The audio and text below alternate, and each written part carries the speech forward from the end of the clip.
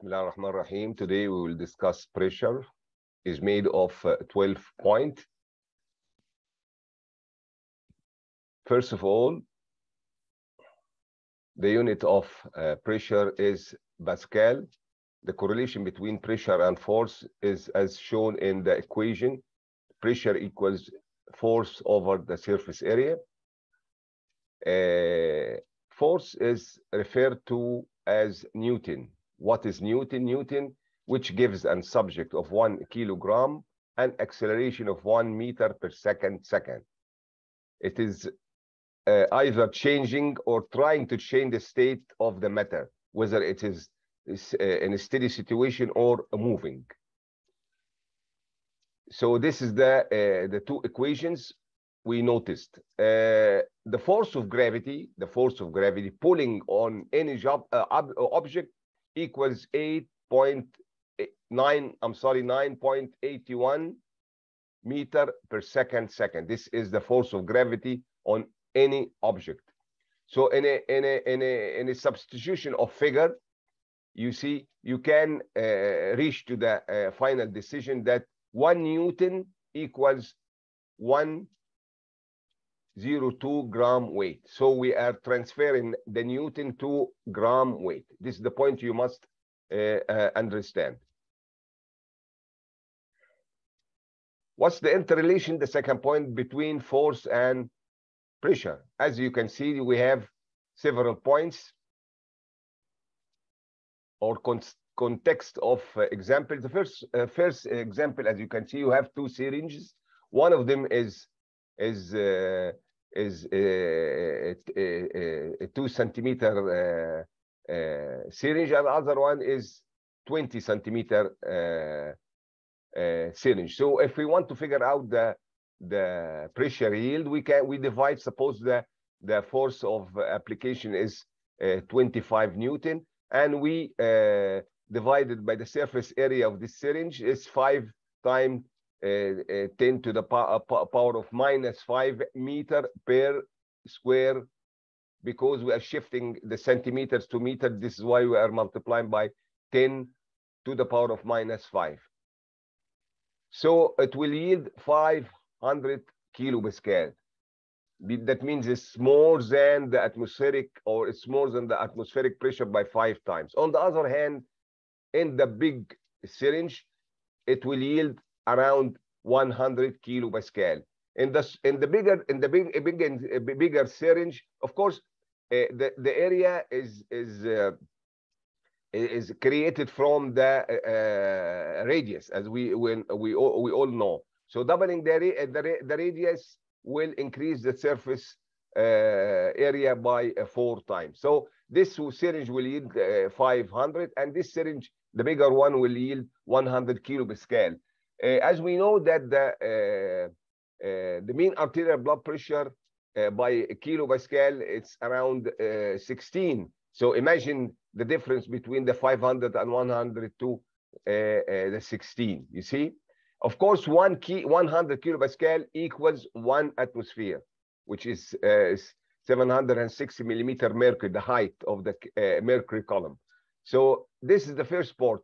What's the importance of it? Of course, if we inject forcibly too much, we can induce extravasation. And on the other hand, if we induce what we call the local intravenous anesthesia, and we apply the cannula near to the pressure, this injection force will yield pressure which easily can escape under the tourniquet. This is why it's preferable to put the cannula far away from the tourniquet. So this is the first application of correlation between the pressure and the force. The second thing is the formation of bed sores. You know, if you have a patient and the patient has an area of 10 centimeters in 10 centimeters, and the weight of this area subjected to bed sores is around 20 kilograms. Of course, 20 kilograms, by knowing that 102 gram equals 1 Newton, we can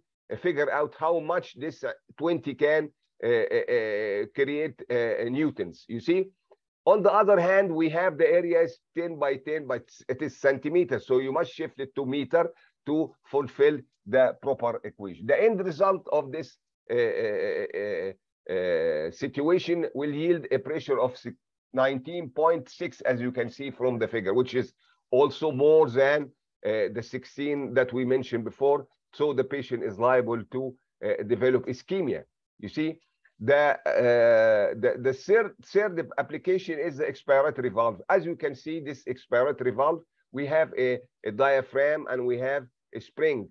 This spring is applying a force on this surface of the diaphragm. On the other hand, the expiration of the patient is trying to elevate the diaphragm. So there is a balance between the expiration of the patient and the spring of the expiratory valve, so that it can open easily by only 50 Pascal. Imagine only 50 Pascal can open this expiratory valve, so that the patient will not be exhausted during expiration. So this is the second clinic application. The third clinic application is the safety valves found on the anesthetic machine. You know, the anesthetic machine, in case that the pressure is increased more than 35 kilopascal, it can destruct the components of the apparatus. So this is why there is a release valve. This valve opens whenever this pressure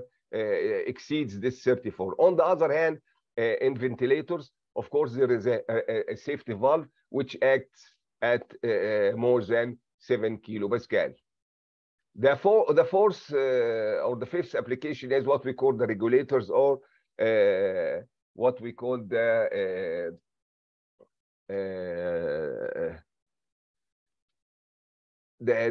as we can see, we have the first and the second stage regulators. These are devices incorporated on the cylinders to control the flow and at the same time minimize the pressure. You know, the oxygen cylinder is around 138 bar. Bar means, first of all, bar means 1 atmospheric pressure means 100 kilopascal. So in such cases, we are in need of an apparatus to decrease this pressure to the pipe system, which is around 41 kilopascal. This is why we use regulators or reducing valves. See, this we have what we call the first stage, and we have what we call the second stage. The first one, as you can see from the figure on the left one, is also diaphragm, and there is a spring acting on the diaphragm. On the other hand, the lower part of the figure, you can see that there is the high pressure entrance of oxygen, and there is a low pressure outlet of the oxygen regulator or reducing valve, and this diaphragm is controlling a rod. This rod is moving through a valve. You see, at the end of this rod there is a bulb. You see, so whenever the pressure at the inlet is decreased, the spring acting on the diaphragm will be capable of to descend this diaphragm. It will be creating more force than the one beneath. You see, so whenever it's descend, this rod is being shifted downwards, opening the valve more, so that the more oxygen is being transmitted from this compartment to this other compartment, trying to maintain the pressure and maintain the flow. This is what we call the first stage regulator or reducing valve. The second stage is what we can find in the Intonox valve. We will be mentioning it later on, and in the people working in the firemen or the pilots. You see, this second stage is a system incorporated to the first stage. As you can see, there is a large diaphragm, as you can see, and there is a tilted rod. You see, whenever I create a negative pressure, I'm in need of oxygen, so I suck. Whenever I suck, this system is being activated, increasing the oxygen flow from the cylinder to the first stage and through the second stage. You see, the last clinical application is the whistling system that is present in all the anesthetic apparatus. It is an alarm. It's based on the first stage regulator. As you can see, there is also a diaphragm and a spring acting on a valve. And when the pressure is increased, as you can see from the left side, it will activate a whistling, as you can see, which will alarm the anesthetist. There is a decrease in the oxygen flow and at the same time, the oxygen tension. This system also is incorporated in anesthetic apparatus to cut off all nitrous oxide whenever the oxygen is being decreased. The fifth point where we will be discussing about is the gauge and the absolute pressure. The gauge pressure is the pressure is on the manometer. You see, so the oxygen, as we follow, whenever the oxygen cylinder is fully full, the pointer on the scale is on the 137 kilopascal. So whenever we utilize this oxygen, this pointer begins to decrease till it reaches 0. You see, what's the meaning of it is decreased to 0? It means that there is no oxygen is going to flow out, but at the same time, the pressure inside the cylinder is not 0 unless I made some sort of a suction way. You see, if I make a suction, I can minimize this pressure. So at the end result, whenever the cylinder is empty, it is in a state of 1 kilopascal. So actually speaking, the absolute pressure will be the 1 kilopascal added to the 0, which is on the regulator. So that means that absolute pressure means the gauge pressure, which is seen on the dial, plus 1 atmosphere. So the 157 of the 10 liter oxygen is actually 138 kilopascal. So you ought to use a vacuum pump to minimize this pressure whenever this cylinder is decreased. The gravitation forces of the molecules, you see, this creates the atmospheric pressuring. You see, so it's definitely affected by the molecules, the density of the molecules, which affected by the climate, the altitude, the temperature, and so forth. You see, on the other hand, the pressure in a liquid column, the molecules of the liquid act also as the molecules of on the Earth, creating this atmospheric pressure. Whenever I say atmospheric pressure, I always mention it at the sea level. You see, you must put in your mind it at the sea level. So suppose we have 2 cylinders with different caliber.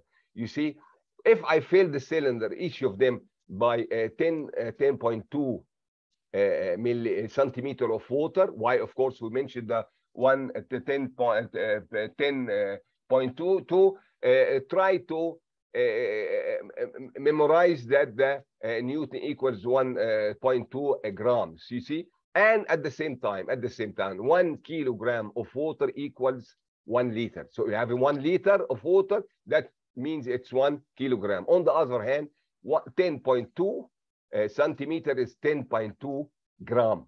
You see, so we have 2 tubes. One of them is bigger or larger than the other one. There is a difference in the surface area. So whenever I apply the correlation between pressure and force in both tubes, I suppose that the bigger one is as if it is made of four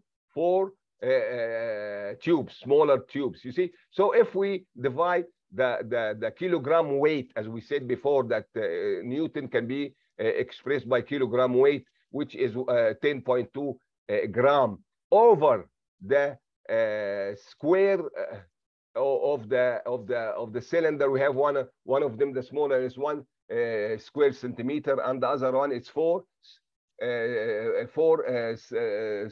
square centimeter. So if we divide both, we will yield a pressure which is 10.2 gram weight per centimeter or square centimeter. You see, of course, it is, as we said before, we must shift all this figure from an unorthodox system to an orthodox system, which is the system of kilopascal, which is made of Newton over a square meter. So we have centimeters. So if we multiply this centimeters, I want to shift a centimeter to meter. Of course, 1 centimeter equals 100. 1 meter equals 100 centimeter. Of course, square centimeter I must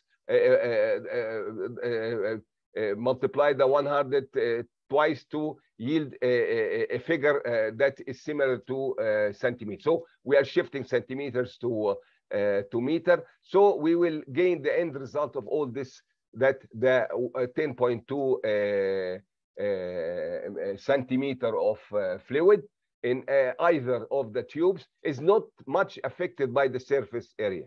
Is not much affected by the surface. But the end result, we can reach to a conclusion that this height, this volume will yield 1 kilopascal of pressure, irrespective of the caliber of the tube. You see? Of course, this caliber of the tube does not affect the final pressure, but it affects what we call the surface tension, as we'll mention later on, because if we decrease the size of the tube, the height of the manometer will be much increased in such circumstances. You see, so in surface tension, what's the meaning of surface tension? There is a tension on the surface of a liquid. So you know that whenever I throw some water on a surface, it yields spheres. You see, why does it occur? Because there is a forces, as we can see from the figure, between the molecules inwards of the liquid and direction of stresses or attraction on the surface. As you can see, the difference between the one downwards inside and one on the surface. You see, so the tension of the molecules on the surface creates straight lines. You're stretching. It is represented or as if it is similar to skin. The skin elasticity of the skin stretches the skin. You see. So this is why it's written as if it were a skin. Where, whenever I say where, of course, whenever I am trying to imagine something, I don't say I wish I were a star. You see, if it's I don't say I wish I was a star, because it is not possible. You see, so this lines of strength all over the surface of liquid creates what we call the surface tension. What's the important of this surface tension? It is important whether it is liquid or mercury on the meniscus that is created upwards of this height of the column. Why this meniscus creates a problem, a puzzle to estimate the height of this level. So whenever what is the cause of this meniscus? Of course, there are two things creating this meniscus. First of all, the surface tension between the molecules on the surface of the liquid, as we said before, you see, and also there is a surface tension between the molecules and the surface of the glass. There is a forces. So it reaches the height where there is, at that point, there is a balance between the surface area of the situation and the surface area, or I'm sorry, the forces of gravity, which is balancing the forces that created this meniscus. You see, this creates what we call a concave meniscus regarding water. But on the other hand, if we use mercury, as you can see, we create a convex curvature. This convex curvature because, as we said before, mercury that does not wet the cylinder. Why? Because there is no forces, as we said before, between mercury and the surface of this glass manometer. See, this is why the mercury is convexed.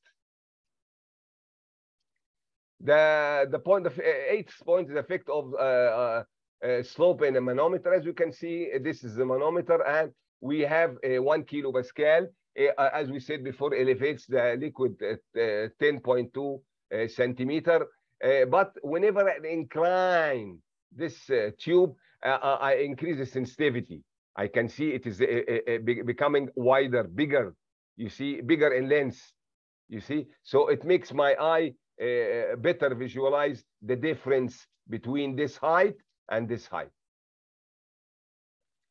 The pressure, of course, the difference of the height of the pressure between mercury and water is simply because the density of mercury is 13.8 times that of water. So if 7.5 height 750 millimeter of mercury is initiated by 1 bar of atmospheric pressure.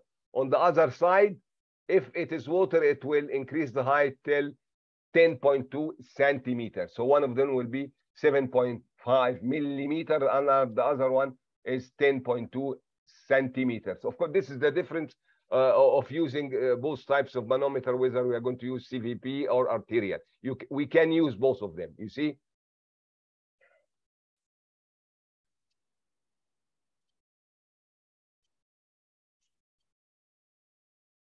I didn't show here the figure showing how do we measure the atmospheric pressure. All these pressures, I'm sorry, I forgot to tell you that are called gauge pressure. What's the meaning of the gauge pressure?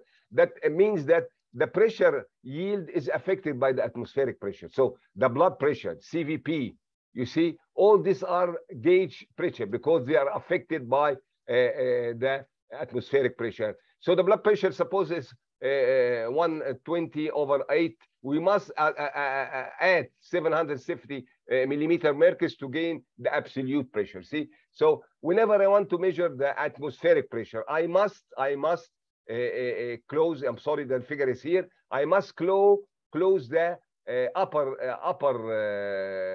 tube so that there will be no interference of atmospheric pressure on the opening. You see, so whenever I apply 1 bar, which is, as we said, 100 kilopascal, we will elevate the column to 750 millimeter mercury. This is how we measure the barometric pressure of the atmospheric pressure, where the end of the tube is closed. The space upwards is called torsielli space, and this is around 1 millimeter mercury. How do we measure the pressure? The measuring of the pressure by what we call aneroid gauge. Aneroid gauges, from the Greek word aneros, means no liquid, no water. We have two types. We have the Borden gauge, which is based on a hollow tube, which is stretched. Whenever I apply pressure, which will activate a gear system and a pointer on a scale. What's the importance of the gear system? It exaggerates the response. You see, this is what we call the Borden gauge. On the other hand, we have another one made of pillows. You know the pillows? So whenever I apply pressure from this left figure, it will activate this system and will also activate the gear system and the pointer of the scale. On the other hand, we have what we call the differential pressure. If we have two openings applied to this system of concertina, suppose we have a pressure on this side and pressure from downwards. So we have two pressure acting on this system. So this we call it differential pressure transducer. I will mention later on different instruments based on this differential pressure transducer. The figure on the left one will create what we call the absolute pressure because it's not affected by the atmospheric pressure. On the other hand, on the right figure, you can see that the pressure is being applied from two areas. You see some atmospheric pressure, suppose, and another. So this we call it a gauge pressure, and this we call it an absolute pressure. You see, other units, of course, in America we do use what we call pound per inch square, and 14.5 pound equals 1 kilo Pascal. So whenever I multiply this figure by 138 or 135, I'm sorry, we yield around 2,000 pounds of inch square in a normal 10-liter auction cylinder.